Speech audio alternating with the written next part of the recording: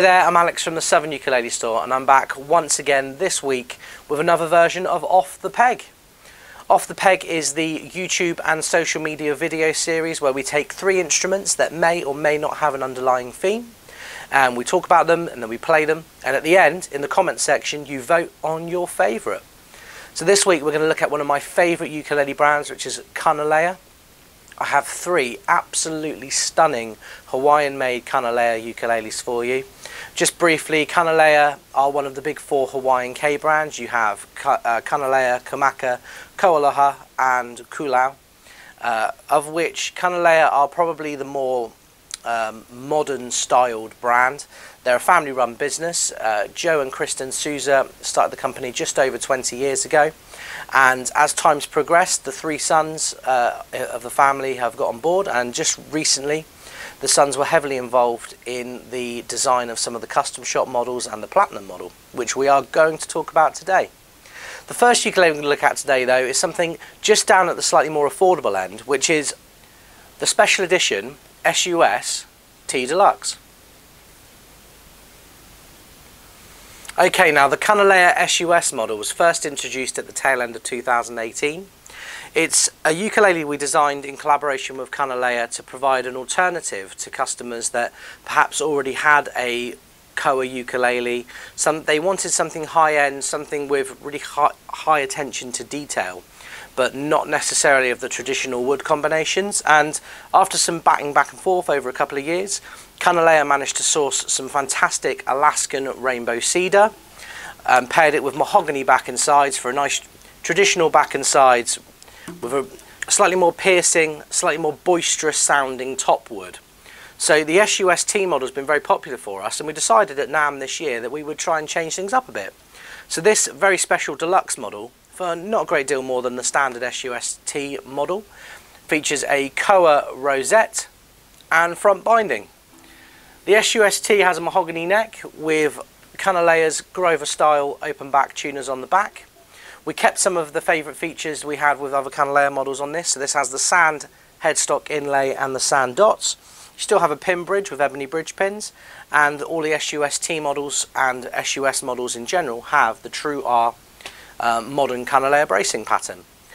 So this one has Aquila strings out of the factory. I own one of these ukuleles and highly recommend, if you are ever interested in trying these, to check out our other SUS-T videos where we've tried this ukulele with different strings on.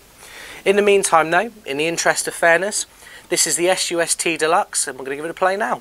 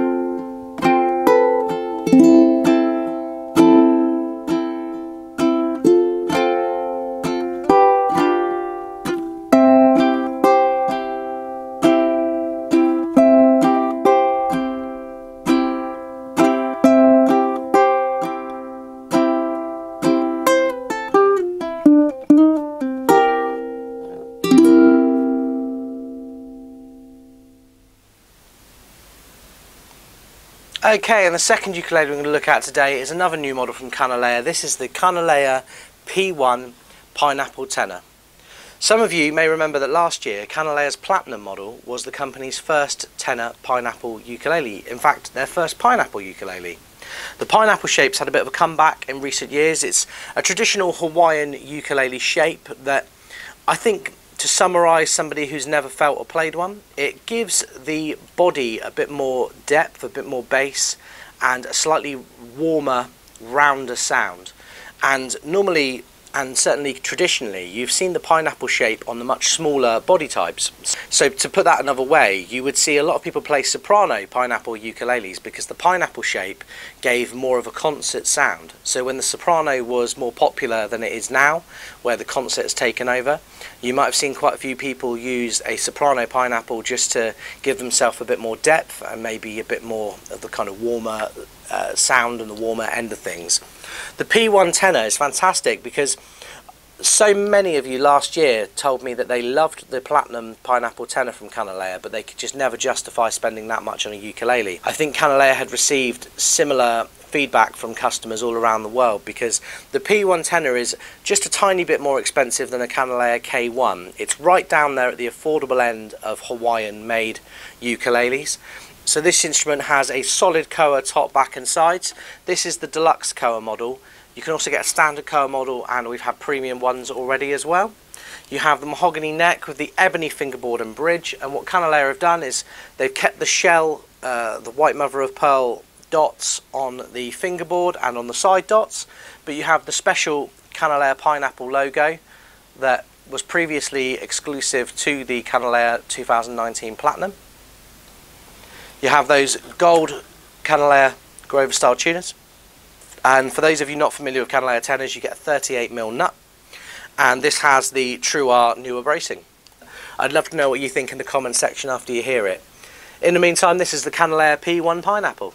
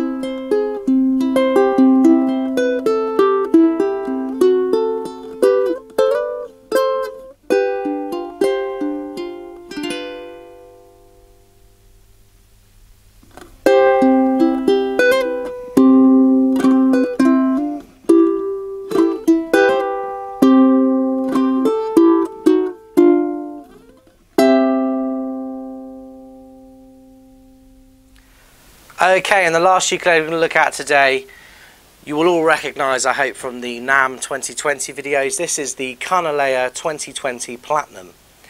And I don't know where to start when describing this ukulele to you. Should we talk first of all about the wood? So this is master grade koa.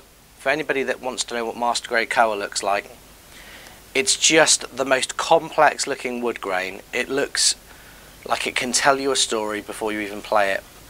And I think that master grade koa alone would be enough on this ukulele, but there are so many other features I need to tell you about. I'm probably going to miss one or two, and if I do, please do check out in the description of this video. There is a link to our interview with Joe Souza, who designed this along with his sons.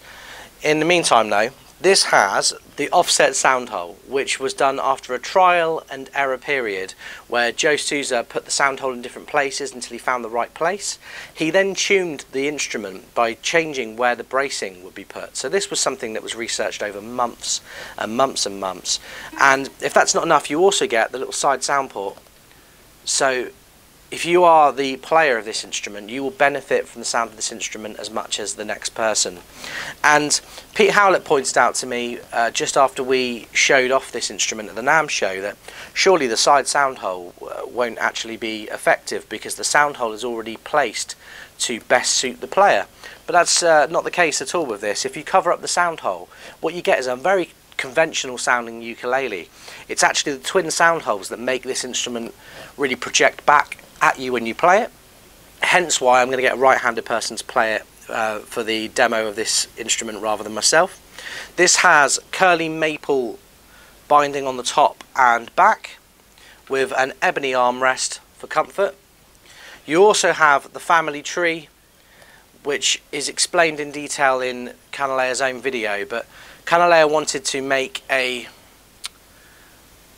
an inlay that best described their family and the future generations of Kanile'a, and they did a fantastic job with this. I mean, it's so intricate, and my words, and trust me, I've tried and deleted takes, my words don't do this justice, so you will have to check this out in the Kanile'a interview we did.